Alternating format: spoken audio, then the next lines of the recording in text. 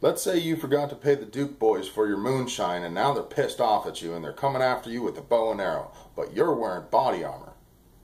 Will body armor stop an arrow?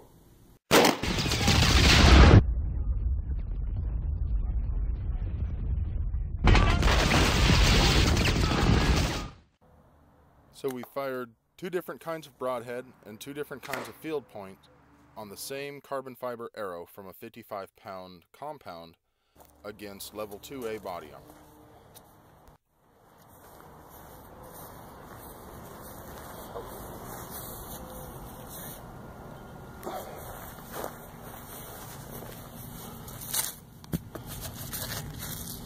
Well, that would certainly hurt, but I don't think that would kill you. No. That's a little bit more than I was expecting for the 4-blade. Want me to wipe it off with some hair towel?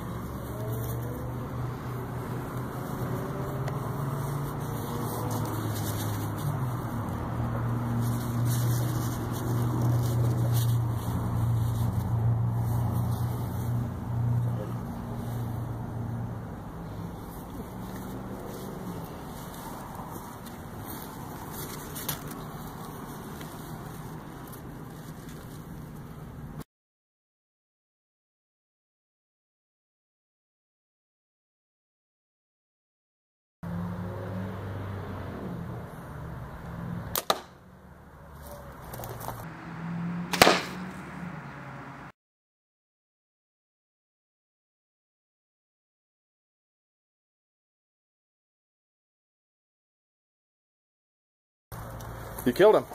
He fell over. Yeah, he must be dead.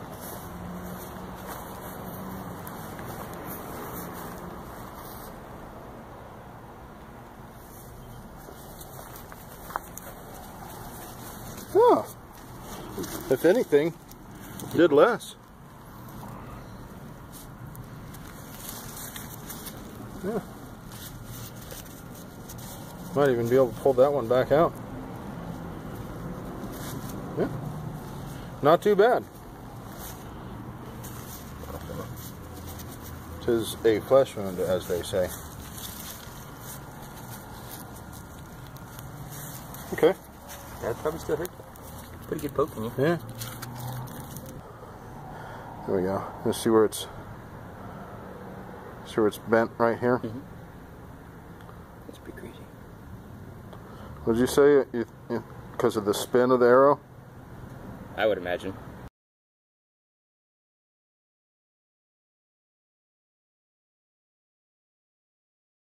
.90 grain field point, otherwise known as the bodkin.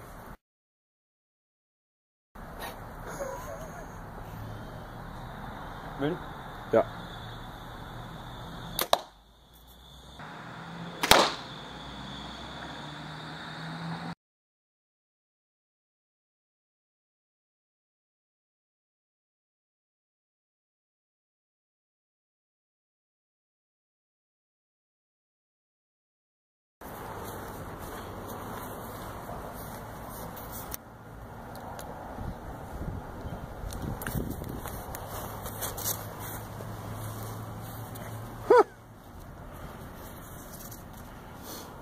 See, but now you're getting more into a bullet shape.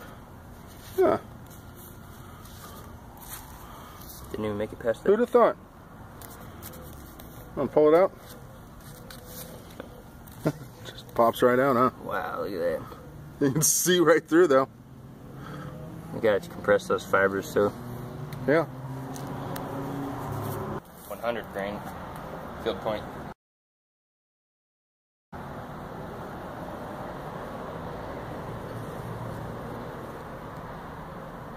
Ready?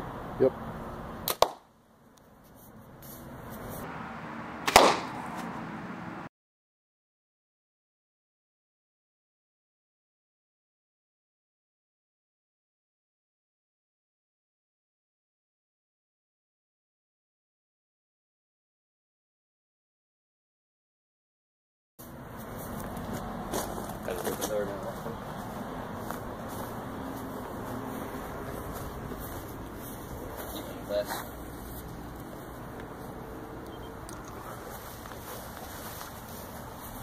Yeah.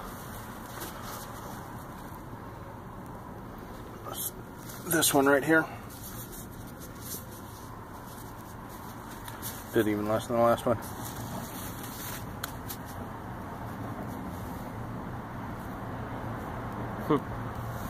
Interesting. Yeah. So that was really surprising to me. I fully expected some of those arrows to zip right through the body armor.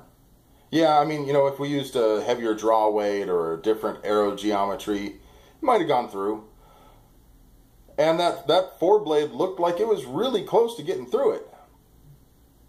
But it stopped them all. And on the other hand, that is the lowest threat level that you can get in body armor, and it was originally made in the mid-90s. Plus, you know, I've shot it several times in my other tests, so I'm really impressed at how well it did. What do you think?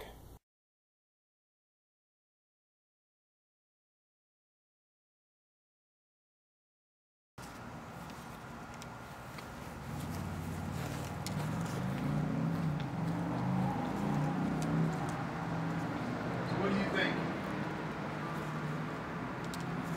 Want to do the 3-blade?